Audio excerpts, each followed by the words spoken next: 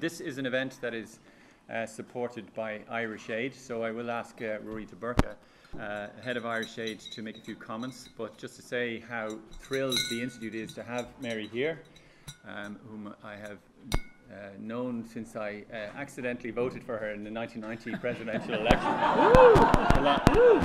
A long story, I'll tell you some other time. But so we are really delighted to have Mary here. She has spoken at the Institute before, but I think it's very timely to hear from Mary this afternoon. So please welcome Ruairi Burca to make some opening remarks on behalf of Irish Aid. Thank you.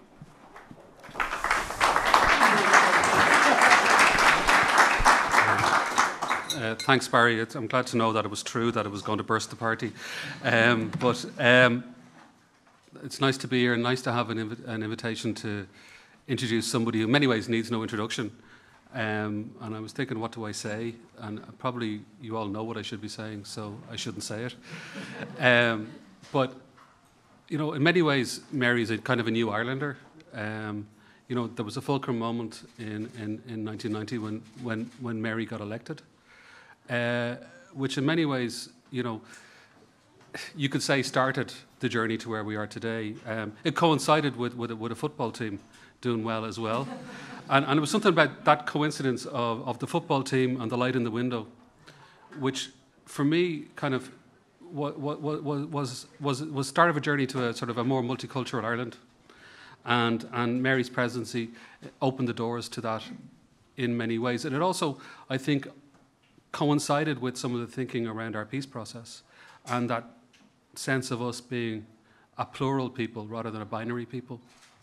And that thinking, you know, and Mary in her own, you know, work, you know, wove in and out, sometimes controversially with handshakes and stuff, as part of the discussion about making us challenge our own binaries. And that was very important. And that, in many ways, was part of our journey to our new Ireland.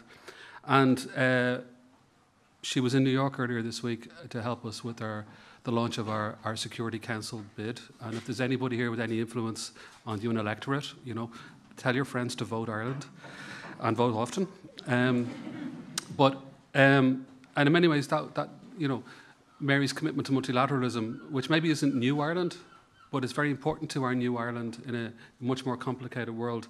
Mary leaving our presidency to become head of a UN organisation and bringing that passion for people, you know, that multicultural people that she, you know, was part of the journey to bring into Ireland, bringing that passion for others and refugees to the UN and beyond, I think very important. And, you know, the questions that Mary gave voice to then are questions which are very pregnant in the world we live in today and very much influential on the Europe that we live in and that we have to engage in a context where our neighbours are maybe finding different answers to the questions which we're all asking, and a reminder to ourselves that we have to be open to lots and lots of good answers to difficult questions.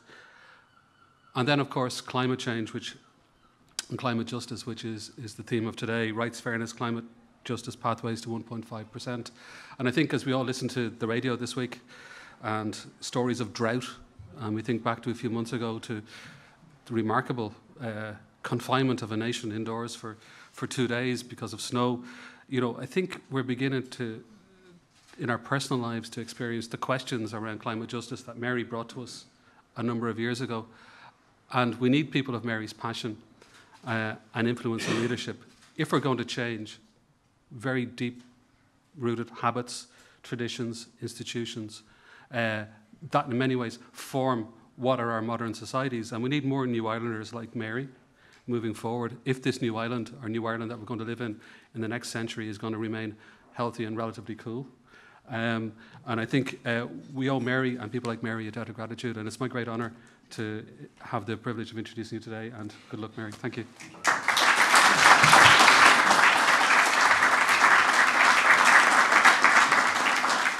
Thank you very much, Ruairi. Thank you for those kind words. It's always a pleasure to return to the IIEA because you provide a very valuable forum for discussion on key European and international issues. And I'm very happy to take part in the IIEA Development Matters lecture series for 2018.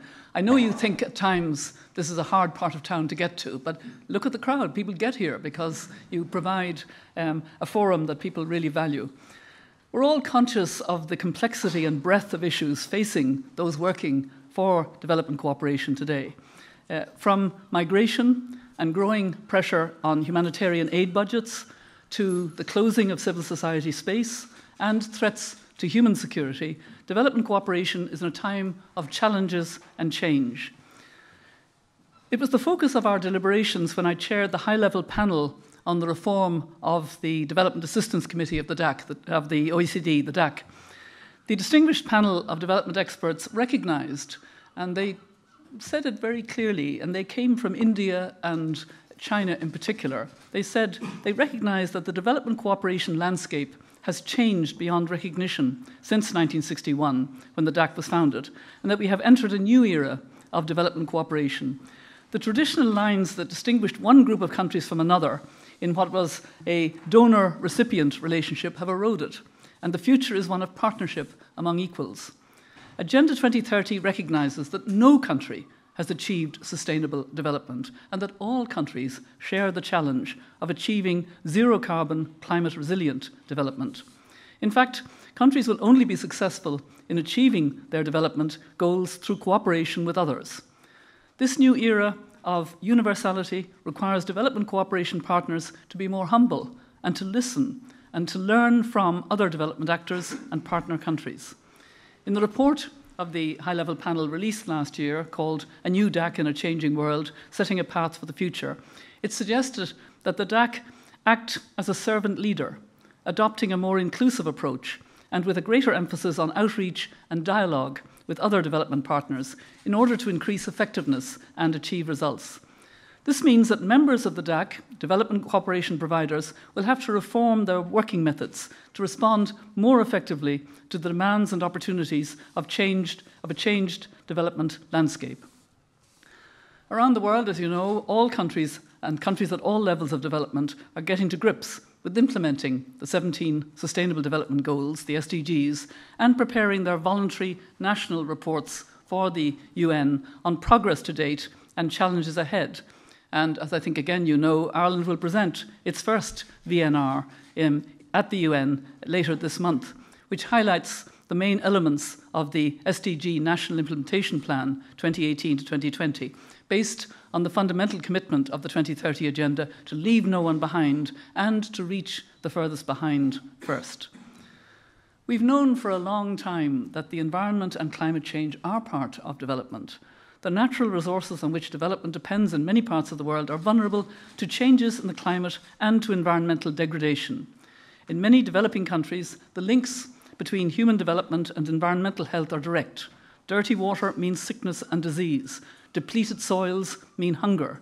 Extreme weather events mean loss of life, of livelihoods, and of economic opportunity.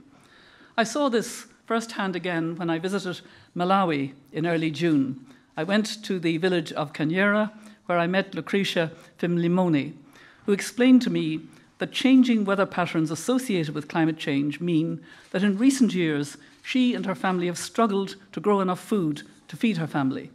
In the face of these climate impacts, her community has been working with the support of Irish Aid and of Trócaire to build irrigation systems, to improve watershed management, and to make changes to their crop production techniques to increase their resilience and also the variety of crops that they would plant.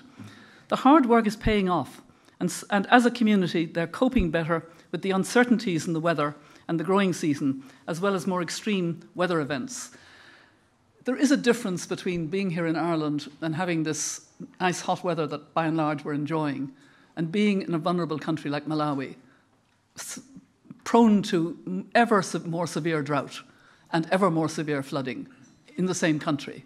And that's something that it's very hard to get across unless people have been there. And I know a number of people in the audience have been there, and Trócaire is represented and has obviously been working there.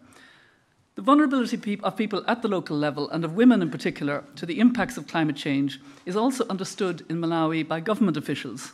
At a meeting in Lilongwe with Government of Malawi officials, UN women and civil society representatives, Tawanga Mabale, Director of Environmental Affairs, made a statement that captured the impact of climate change on sustainable development. She said simply, "A woman's path to prosperity is even harder because of climate change."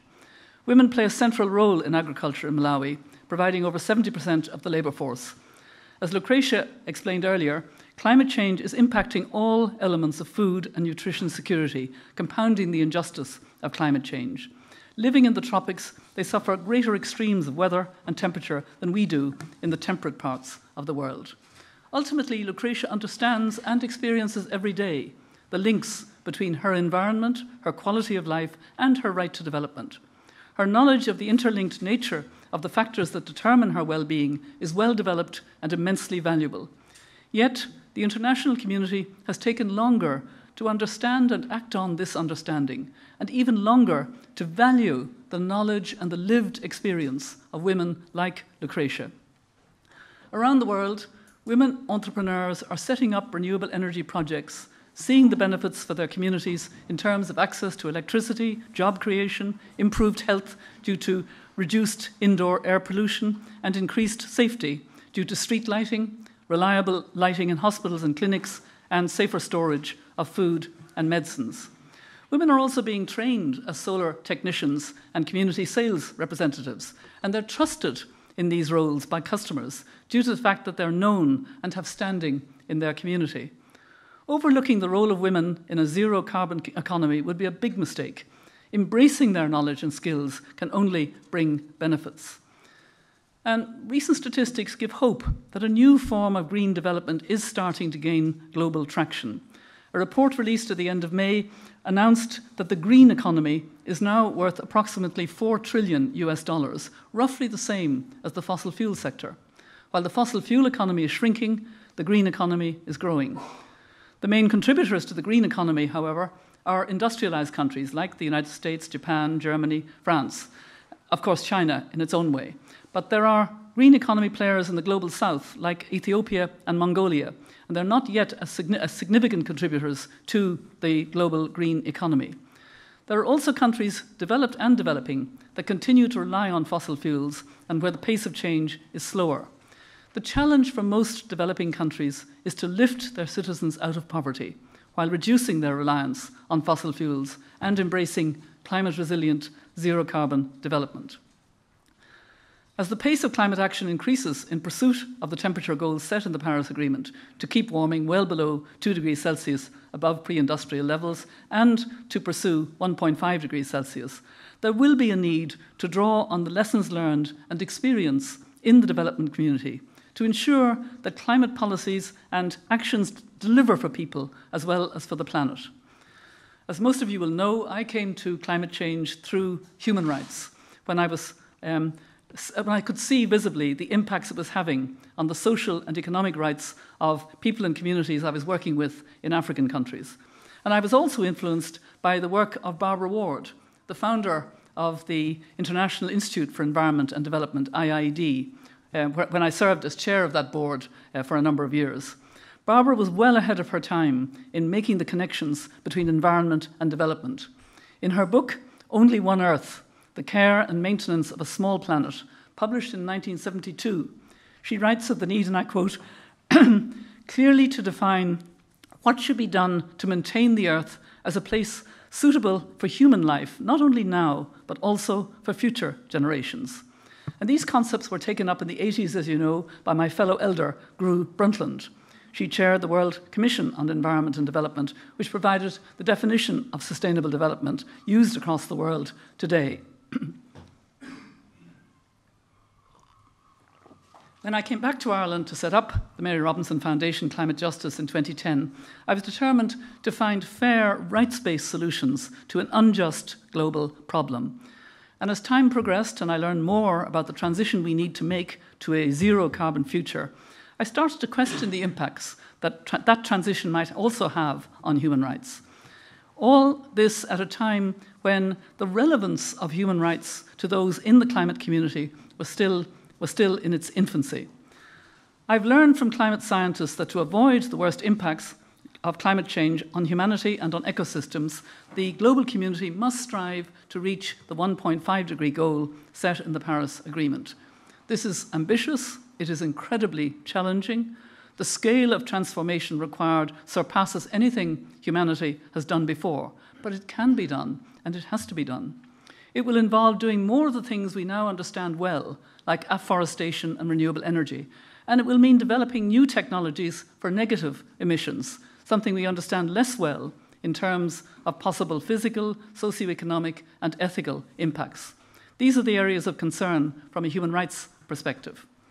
Human rights can help to capture the opportunities presented by a zero-carbon world, as well as reducing the risks posed by a rapid transition where climate action is rolled out at scale. That's why my foundation works so hard with a group of champion countries and civil society organisations to ensure that human rights were part of the climate agreement. We were determined not just to recognise the risks posed to human rights from climate change, but also the threats to human rights from climate action. The resulting reminder to all countries in the preamble of the agreement to respect and consider human rights in all climate action signals an important step forward in integrating a rights-based approach. And the importance of this commitment cannot be overestimated. Attention to human rights and climate action can avoid negative impacts on local communities, it can avoid unforeseen delays, even court cases and conflict. This goes for all sectors, including business and those involved in green growth initiatives. As opportunities arise in this transition to sustainable development, it's imperative that investors and businesses protect human rights in their investments, their operations, and their supply. Renewable energy companies need to understand their supply chains and engage in human rights due diligence throughout the life of a project. They also need to work with local communities to increase affordable access to energy and share project benefits. Business and investors should deliver a just transition to a low-carbon economy that respects human rights. But worryingly, figures from the Business and Human Rights Resource Centre show that just because climate action is good for the planet doesn't mean that it's always good for people.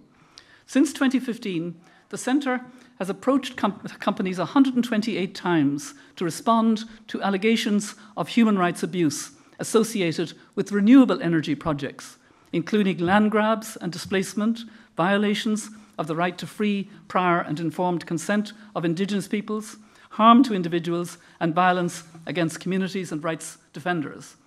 More than 50% of allegations the Resource Centre has received relate to projects in Central and South America, and 28% in Asia. While not questioning the need for a rapid transition, business and investors in the room should take the heed to such cases from a moral standpoint, but also from a business standpoint, as such cases undermine a licence to operate and can cause costly delays. The value of engaging communities in climate action is now recognised in the White Paper, Ireland's Transition to a Low-Carbon Energy Future 2015 to 2030. And research and practice from Scotland shows the value of community ownership of renewable energy and the critical importance of engagement processes in ensuring opportunity support for climate action. The National Dialogue on Climate Change provides another important opportunity to get broad stakeholder engagement with climate action in Ireland, to envisage a zero-carbon economy and to capture the benefits of an inclusive and just transition to a climate-resilient Ireland. Just yesterday, the Oireachtas decided to set up a special joint committee on climate action to take account of the, I think, very good recommendations of the Citizens' Assembly. And just last week, in a paper published in the journal Nature Climate Change, Tara Shine and I made the case that the risks posed by climate change and temperatures increase above 1.5 and 2 degrees Celsius to human rights far outweigh the risks posed to human rights from climate action, the things I've been describing, like renewable energy installations, tidal barriers, or community-based adaptation projects. The risks associated with more than 1.5 degrees Celsius of warming are large, unpredictable, and often irreversible. For example, the loss of the coral reefs or the slowing of the Gulf Stream.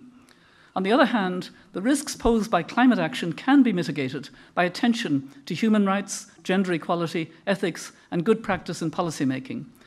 The lessons learned by development practitioners on how to design effective policies that are inclusive, environmentally and socially sound, and economically beneficial are critical repositories of knowledge and experience for the transition to a zero-carbon, climate-resilient world.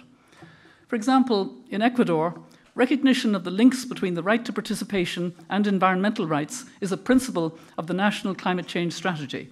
Ecuador's constitution recognises rights of participation, rights for indigenous peoples, and rights for the environment, and it explicitly links all three, promoting their mutual integration within government actions and programmes.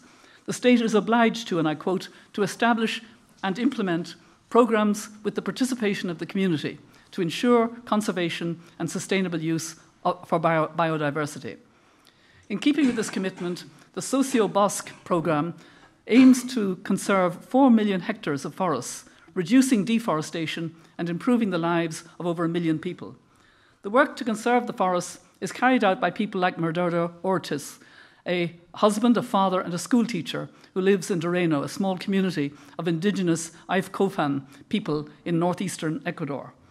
Murderdo and other participants in the programme voluntarily decide how much forest to conserve, and they sign a pre-hectare agreement with the Ministry of Environment. Through these conservation agreements, funds are generated, and communities create an investment plan to decide how the funds will be used. The communities hold meetings with full participation by all members so that everyone has a say in deciding where the funds will go.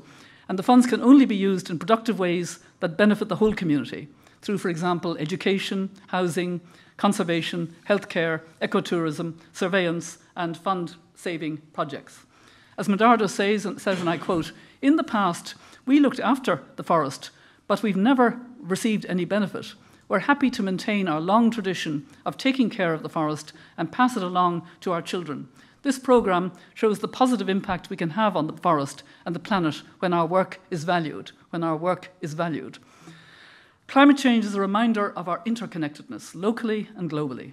No country, be it Ireland, Malawi, Ecuador, or the United States, can tackle climate change alone. For each country, contributing their fair share can take a different form. Small island states will focus on investing in adaptation to cope with sea level rise and saltwater intrusion, as well as decentralised renewable energy. Big emitters will emphasise greenhouse gas emissions reductions in their own economy and are required to provide financial and technical support to assist developing countries to mitigate and adapt to climate change.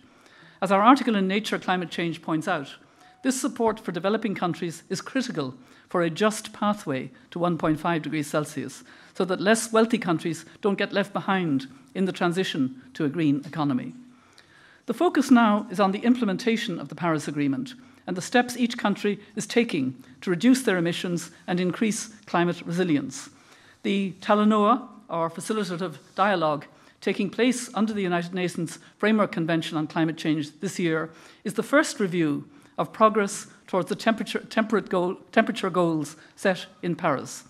Its outcomes will equip the international community with the information needed to increase the ambition of pre- and post-2020 nationally determined contributions, or NDCs, the voluntary actions each country committed to as part of the Paris Agreement. And this is critical as current NDCs have the world on a path to 3 degrees Celsius or more of warming and the certainty of large-scale climate injustice and large-scale suffering. The format of the Talanoa dialogue is shaped by Fijian tradition and has as its core the purpose of sharing stories, building trust and empathy. And anyone here in the audience who remembers the Hunger and Nutrition Climate Justice Conference, which was convened by the Irish government and my foundation here in Dublin in 2013, will be familiar with this format as it mirrors the learning circles approach that we used at that event and which my foundation has used as a mode of convening over the past 8 years. The Talanoa tradition echoes the principles of climate justice and has brought a new form of equitable decision-making to the Climate Convention. The effect is to level the negotiations and to hear all concerns and ideas on an equal footing. And I believe that this will be critical in shaping the next phase of climate action worldwide, where every country's actions and commitments count towards the collective good. Action at home and action on the international stage will have to go hand in hand as international scrutiny of each country's actions and inactions increases. The Intergovernmental Panel on Climate Change, IPCC, will release its report, as you know, its special report on the 1.5 degrees temperature goal this October. A draft is currently with governments for review, and it's expected to highlight the increased risks associated with 1.5 degrees versus 2 degrees of warming, and obviously worse again above 2 degrees. 2018 should be remembered in the future as the year when the IPCC published a report that made an unequivocal case for 1.5 degrees Celsius and called for a just transition to zero carbon by 2050, a time when countries large and small held a series of dialogues where they listened to each other and learned from each other, and where the global consensus was that all countries should scale up their climate action before 2020, with leadership coming from the most polluting countries. A year when an understanding of the co-benefits of climate action and implementing the Sustainable Development Goals informed zero carbon planning and climate resilient development in countries around the world. In my time as President of Ireland, and indeed in the roles I've been playing since then, I've always been proud of visiting Ireland's development cooperation programmes around the world, most recently, as I said, in Malawi. They are programmes powered by compassion and empathy, driven by committed and talented staff, and informed by an understanding of Ireland's role in a changing world. The power we have lies in our ability to understand the needs of others and to use our influence to make a difference. That difference must be underpinned by a commitment to the rule of law, respect for the rights of every person, gender equality, and social inclusion. These are the values that make us human and also that make us Irish. And it's no surprise to me that the approach is completely aligned with the principles of climate justice. So, since it's warm in this room, let me end with some words of wisdom from Barbara Ward, who helped me to connect my passion for people to a passion for the natural world. She said, and I love these words, she said, "We have forgotten how to be good guests, how to walk lightly on the earth, as its other creatures do. Our commitment to protect this small planet must go hand in hand with our commitment to the rights of all people and all people that call this small planet home." Thank you very much indeed. Thank you.